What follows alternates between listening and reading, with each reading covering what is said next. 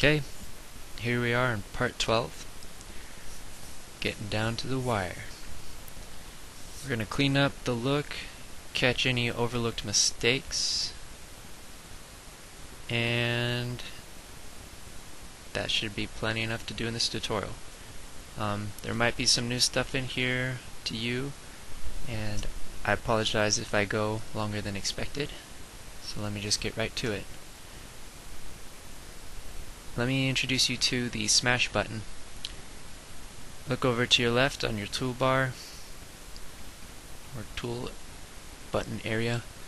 My cursor is over it right now and is showing the label smash. It looks like an IC with some resistor, like an IC with the value and name.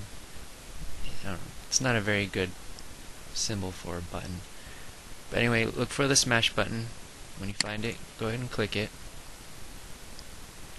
And I'm going to smash power and output connector.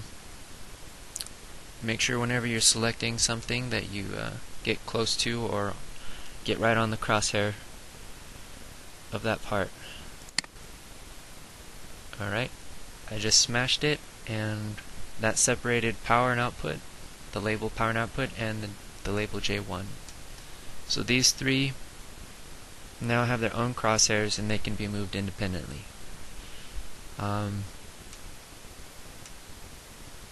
Just to clean it up and make it more simpler, I'm going to just delete power and output.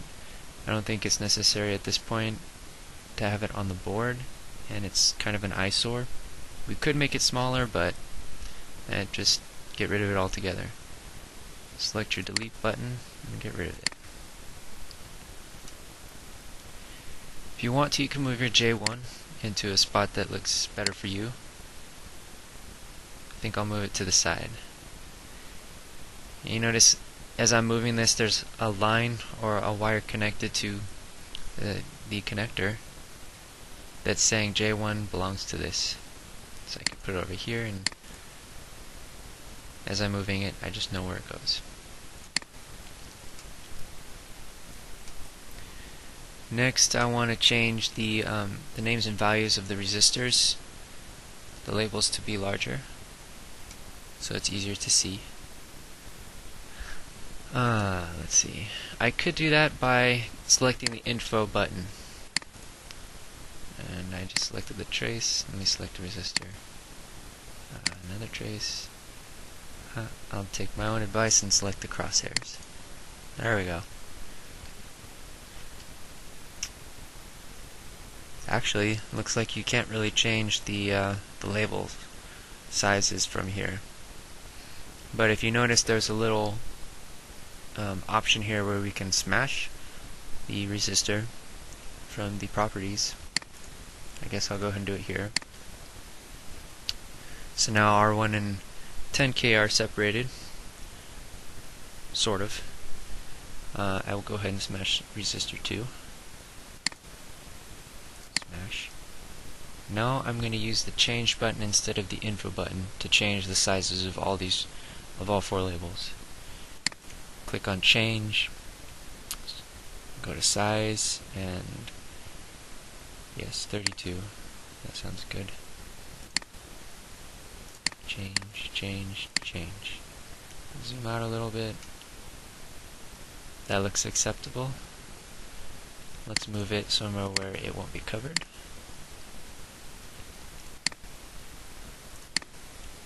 Let's be consistent.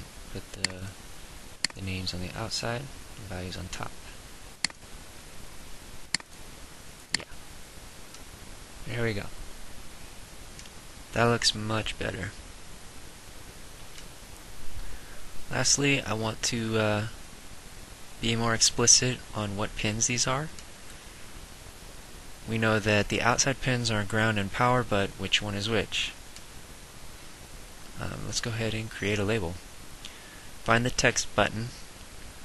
It's the button with the T in it. I click that, and now it's asking me to enter text. So I will type in GND, hit enter. I placed it there. Why was it in red?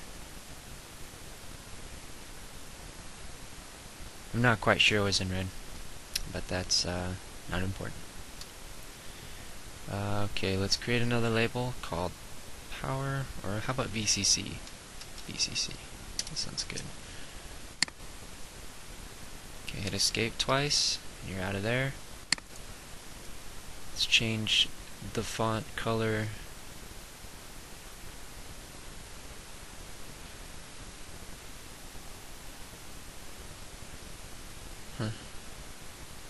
Display. Not finding it. Let me try the info button. Ah, it's layer. Okay.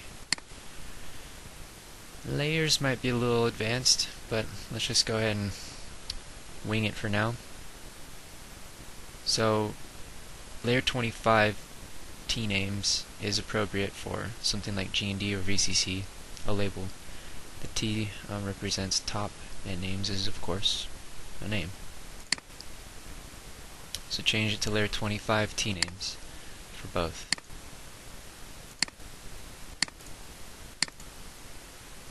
Yeah, now they're matching colors with the rest of the names. Move them into the appropriate places. Well, we put G&D over here, VCC over here. Let's create one more, and we'll call it out. And I'm going to use the copy button. I'm going to copy G&D, put it right there. Use the info button, click G&D, and rename it out. There we go. That looks pretty good. I guess the board could be a little bit smaller, but this is just to get you used to the idea. So, in the last tutorial, I noticed one thing that that is a mistake, and it has to do with the traces. If you noticed, down here we have this little bend of a wire trace that's going into the VCC. That is still at the smaller size trace. We want it to be the same size as this, and it'd be a bad thing if there was, too much current and it'd burn up this trace. So let's change that to the same size. In case we forgot, we'll click the info button. It's at width 24. Let's see if we can get in there. Try and click on it just to get the info on that. Change it to 24. And OK. There we go. Now I'm not positive, but I think we may have the same problem over here. But if you notice the trace, the 24 width trace does actually touch the resistor pad right here. So as long as it's touching and it looks like there's enough contact, I'd say you're okay. But that'd be something to watch out for when you're creating your PCBs, is just make sure your traces are the right sizes and they're okay wherever the solder joints are.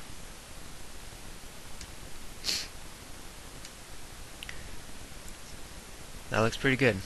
So I'm gonna stop here. I think we've done enough.